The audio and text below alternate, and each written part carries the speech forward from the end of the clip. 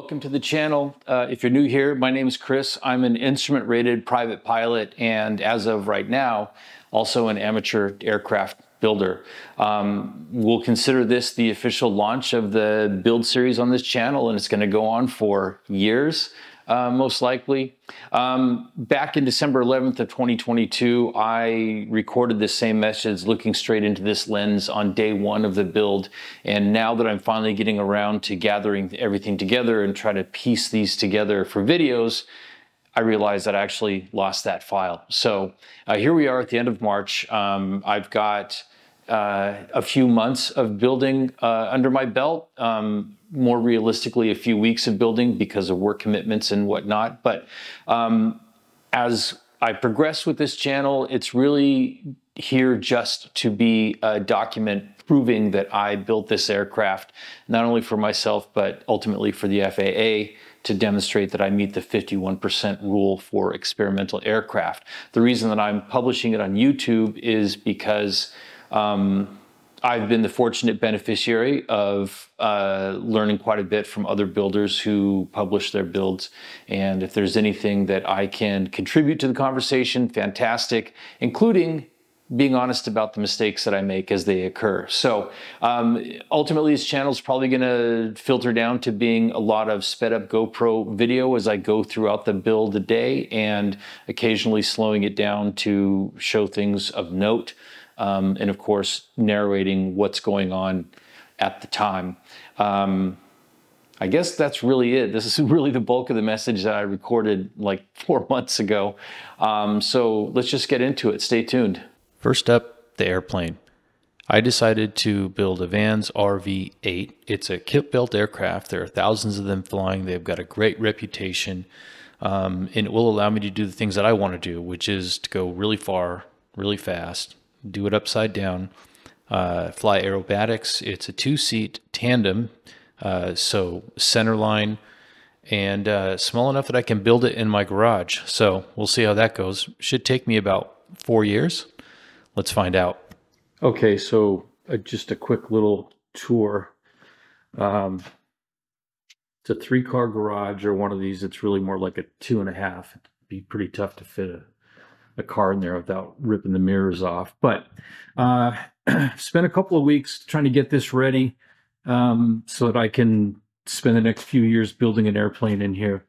I built the EAA, I forget what it was, Chapter 1000 workbenches, pretty much the same as the plans. The only difference that I added was I put some sturdy locking casters on the bottom, and then I put a little shelf platform right here so that my dimpler here actually just fits right in that gap, and I've got a big space for dimpling skins at whatever point I get to that. I got a lot of junk underneath, good storage for, you know, whatever I'm working on. Air tools, I have plumbed my compressor through the ceiling with a drop down here, and then the nice lightweight 10-foot air hose from Cleveland Tools. This bench I made with the scraps left over from this. It's not quite square, but it's close. And then all my benchtop tools are bolted down here. These feet that I put on here, these are leveling casters. So they're not super convenient for moving around, but you can. But then once it's locked in place, it's really, really sturdy. Vise on the corner, swiveling vise so that I can make sure that I've got enough room to work on whatever I'm working on. Disc and belt sander, buffer / grinder, which is really all about that Scotch-Brite wheel right there.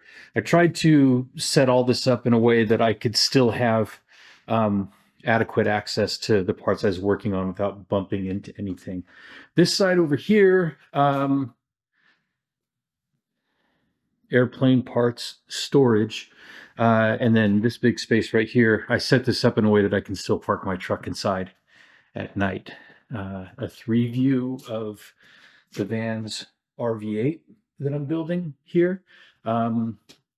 all the plans, the different exploded drawings are set up here on this little kind of desktop easel. A big workstation, my tool chest. Everything on top is basically exclusively airplane tools, and all my little parts, rivets and fasteners and whatnot are labeled in little jars. Plastic, by the way, plastic jars, magnetic, and then sort of general purpose tools down here in the bottom for the most part. I put all of this together in a way that I hoped I would be able to move it and take my work with me. I work several months out of the year away from home, and I don't want this to be a 15 or 20 year build project. So I picked up a trailer here that will become my mobile airplane factory next time I take off for any period of time. But yeah, that's basically it. This is the place where I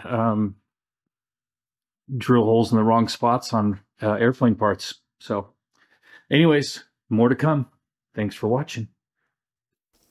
Ordinarily, the first kit you receive is the tail section, or the empennage, and the plans usually suggest that you start with the horizontal stabilizer.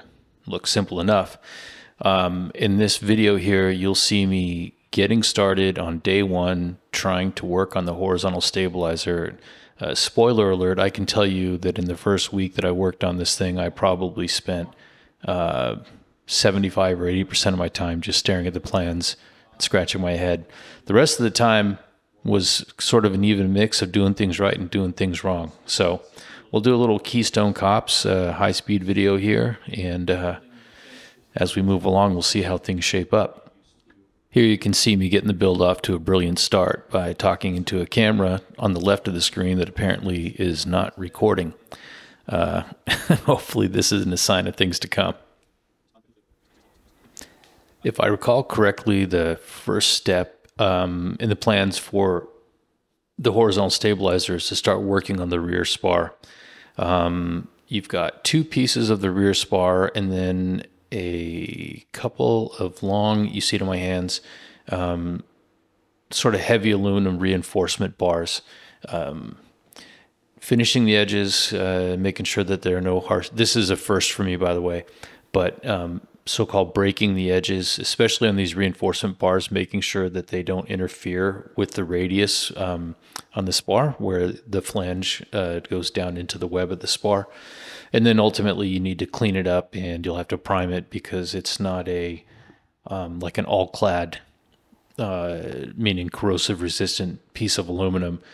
But you'll see me probably going back and forth a lot to the bench, looking at the plans, maybe going on my laptop and looking at Vans Air Force or into a Slack group that I belong to, trying to understand what these plans mean.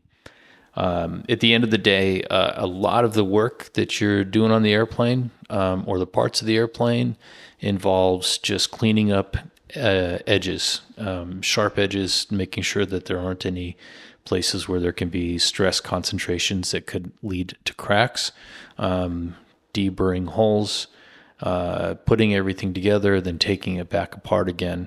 It's a big part of the process. Getting everything fitted. This aircraft, the Vans RV-8 kit, at least the iteration that I have, the skins, for the most part, are all pre-punched, so the holes are where they should be. My responsibility is to final size drill them to whatever they're matching, and oftentimes there is match drilling, meaning there's a hole in one piece of material but not the other. Somebody before I ordered my kit described it as adult Legos. Now that I've been doing it for a little bit, I'd say it's a bit more complex than that. The kit itself, the plans are terrific. You will find little peccadillos in there that things are maybe a little bit incorrect, but you've got a lot of resources once you know how to ask the right questions. a lot of resources that you can call upon to get clarification. And I would say for anybody who's starting this out, don't be in a rush to start putting things together, especially cutting and bending and drilling metal. If you're not sure exactly what you're doing, just start doing some research. It'll pay off in spades in the end. The learning curve and learning how to translate and read the plans and the diagrams will eventually catch up, and you'll start to speak that language. But in the beginning, mistakes are bound to happen, and I made a few, including in this very first bit. We'll get more into that later. That'll wrap up day one. We'll catch you on the next one.